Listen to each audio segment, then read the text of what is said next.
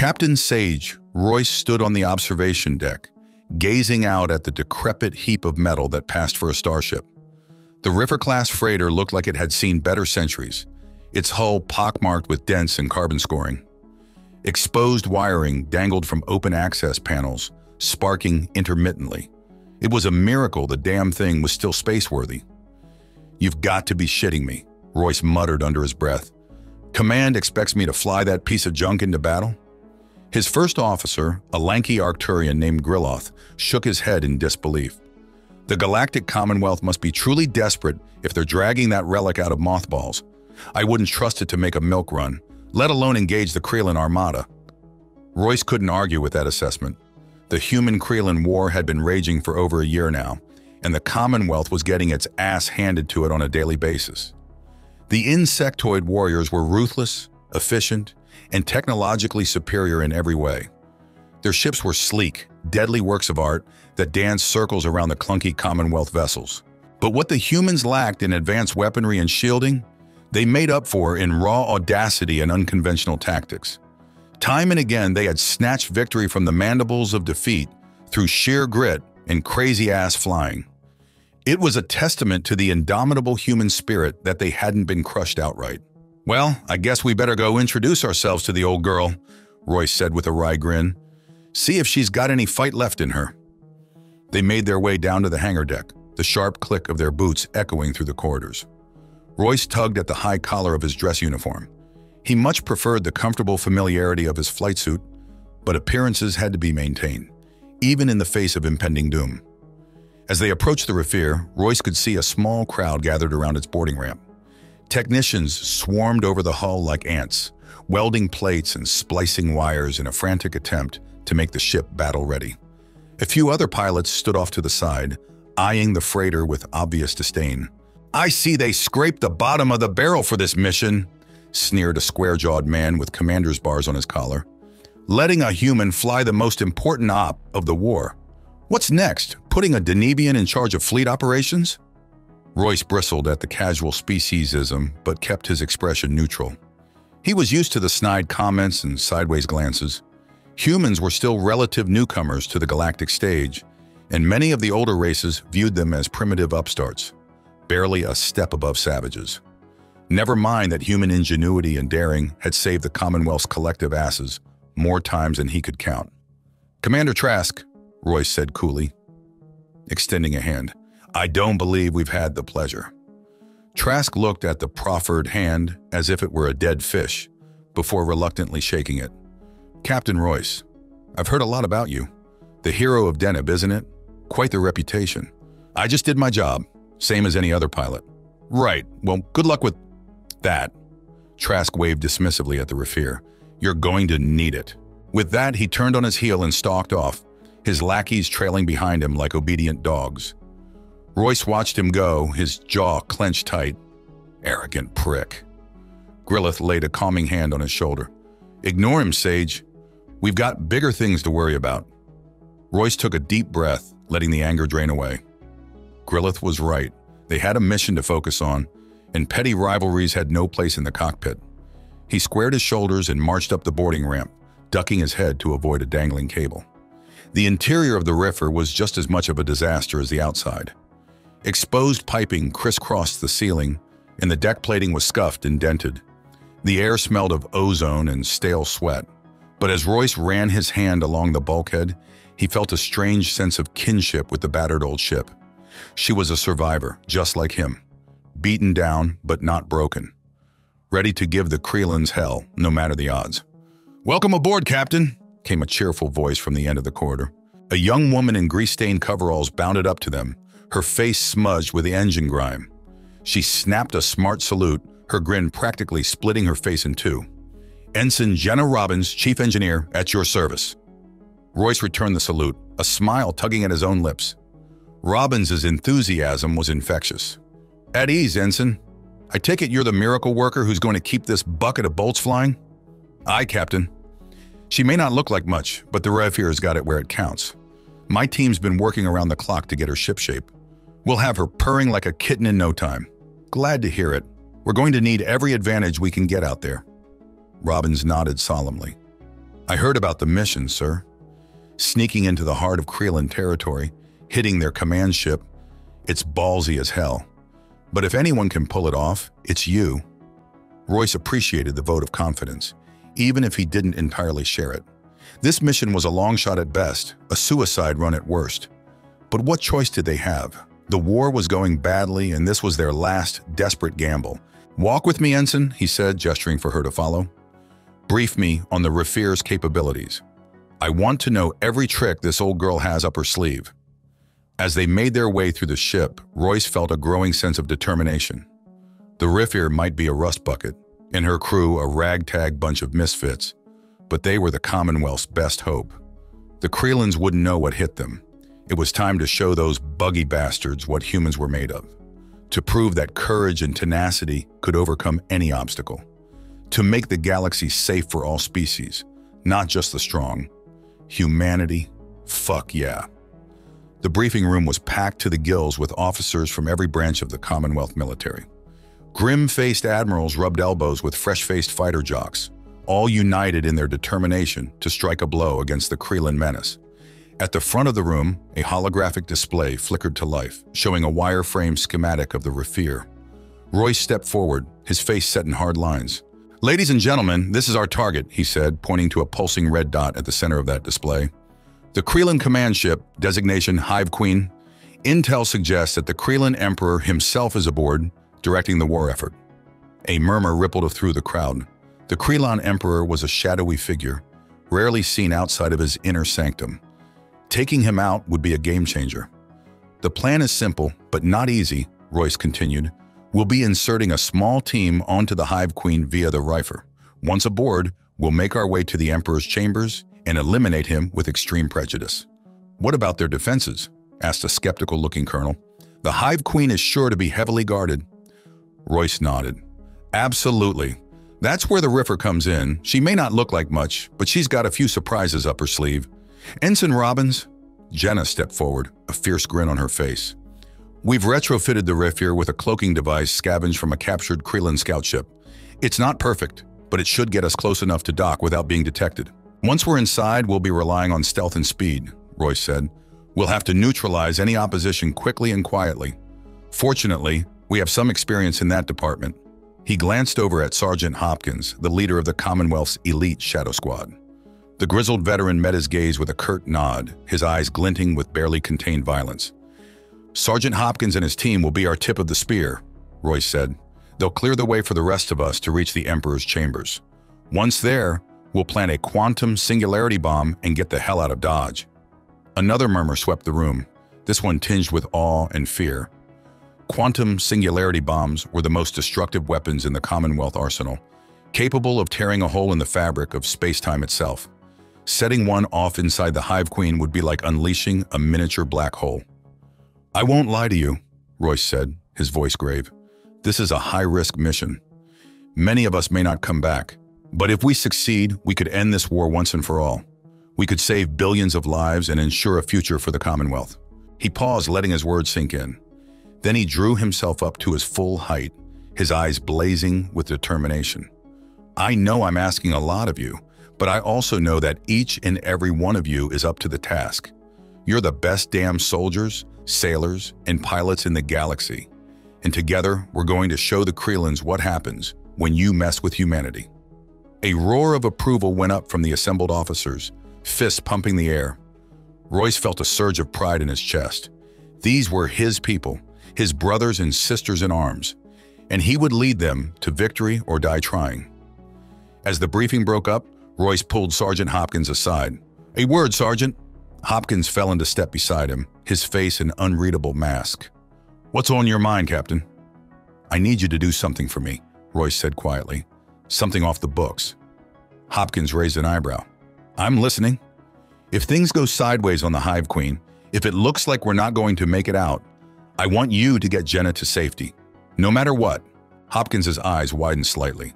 "Sir, with all due respect, Ensign Robbins is a soldier like the rest of us. She knows the risks." "I know that, damn it," Royce snapped. "But she's also the best damn engineer in the fleet. We need her mind, her skills. The Commonwealth can't afford to lose her." He took a deep breath, lowering his voice. "And I won't let her die on some bug-infested hellhole if I can help it." Hopkins was silent for a long moment, his eyes searching Royce's face. Then he nodded slowly. "Understood, sir. I'll make sure she gets out, no matter what." Royce clapped him on the shoulder, a lump in his throat. "Thank you, Sergeant. I knew I could count on you." They parted ways, each lost in their own thoughts. Royce made his way back to the Rafir, his mind racing with plans and contingencies. There was still so much to do, so many preparations to make. But he knew in his bones that this was their best chance, their only chance. As he stepped aboard the battered old freighter, he felt a strange sense of calm wash over him. This was where he belonged, on the front lines, leading the charge. And with his crew at his side, he felt like he could take on the whole damn Kreelan Empire himself. Humanity. Fuck yeah, indeed. The Rafir glided through the void like a ghost, its cloaking device rendering it all but invisible to the naked eye. On the bridge, Royce sat in the captain's chair, his knuckles white on the armrests. "Status report," he barked. "Cloaking device holding steady," Jenna replied from the engineering station. "We're approaching the Hive Queen's perimeter defenses." "Weapons and shields on standby," Grillith added from tactical. "Ready to engage on your command." Royce nodded, his jaw clenched tight. This was it, the moment of truth. They were about to fly straight into the heart of the Kreelan war machine, and there was no turning back. "Take us in, nice and easy," he said to the helmsman. "Let's not give them any reason to get suspicious." The Rafir slipped past the outer ring of defense satellites, its cloak shimmering slightly as it brushed against their sensor nets. Royce held his breath, waiting for the alarms to sound, for the Kreelan ships to come swarming out like angry hornets. But nothing happened. The Rafir continued on its course, drawing ever closer to the looming bulk of the Hive Queen. "I've got a visual on the docking bay," the helmsman reported. "Initiating final approach." Royce leaned forward in his chair, his eyes narrowed. "Steady as she goes. Sergeant Hopkins, get your team ready to deploy." "Aye, sir," Hopkins replied over the comm. "We'll be ready to move as soon as we're docked." The Rafir shuddered slightly as it entered the Hive Queen's docking bay, its cloak flickering and fading away. Royce gripped the armrest tighter, his heart pounding in his chest. "We're in," Jenna said, her voice tense. "Cloak disengaged. We're exposed. Get that singularity bomb primed and ready," Royce ordered. "We need to move fast." He unstrapped himself from the chair and made his way to the airlock, where Sergeant Hopkins and his team were waiting.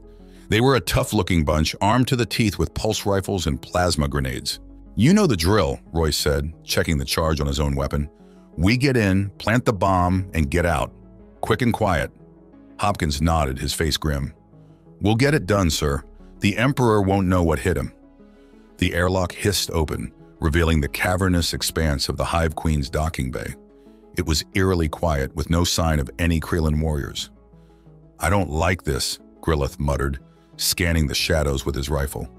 "Where are they?" "Probably scrambling to respond to our arrival," Royce said. "But they'll be here soon enough. Let's move." They made their way deeper into the ship, following the schematics Jenna had pulled from the Kreelan database. The corridors were dark and twisting, lined with pulsing organic walls that seemed to throb with a sickly inner light. Suddenly, a shrill alarm began to sound, echoing through the ship like a banshee's wail. Royce cursed under his breath. "They know we're here. Double time it, people!" They broke into a run, their boots pounding on the deck plates.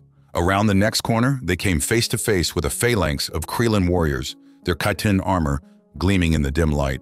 "Contact front!" Hopkins yelled, opening fire with his pulse rifle. The air was filled with the sizzle of plasma bolts and the chatter of automatic weapons fire. Royce dove for cover behind a bulkhead, popping up to snap off a few shots of his own. One by one, the Kreelan warriors fell, their carapaces shattered by the relentless onslaught.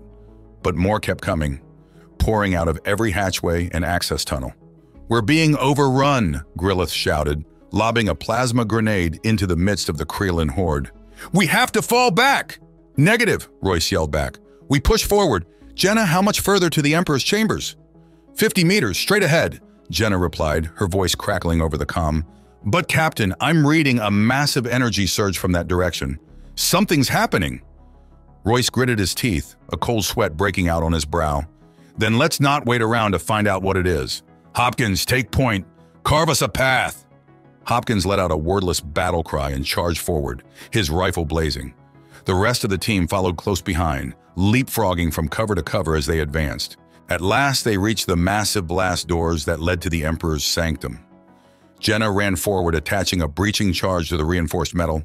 "Fire in the hole!" she yelled, diving for cover. The charge detonated with a thunderous boom, blasting the doors off their hinges. Royce and his team stormed through the smoking ruins, weapons at the ready. And there, floating in the center of the room, was the Kreelan Emperor himself. He was a massive, bloated creature, his body pulsing with sickly green light. Cables and wires snaked from his flesh, connecting him to the ship's systems like some kind of grotesque puppet master. "Humans," the Emperor hissed, his voice dripping with contempt. "You dare to invade my sanctum? You dare to challenge the might of the Kreelan Empire?" "We dare," Royce said, leveling his rifle at the Emperor's head. "And we're here to end your reign of terror, once and for all." The Emperor laughed, a horrible, grating sound that set Royce's teeth on edge. "Foolish primates. You have no idea what you're up against. Behold the true power of the Kreelan." The Emperor's body began to glow even brighter, tendrils of energy lashing out from his flesh. Royce and his team opened fire, but their shots were absorbed harmlessly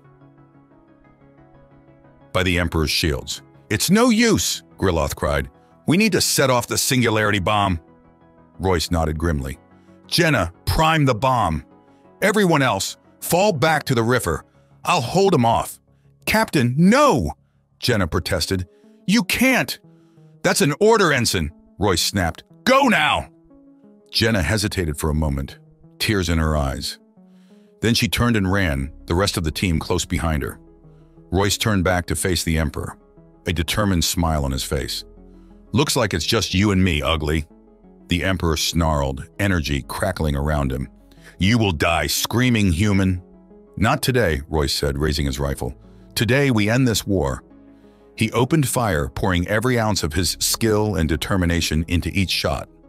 The Emperor howled in pain and rage, his shields flickering and failing under the onslaught.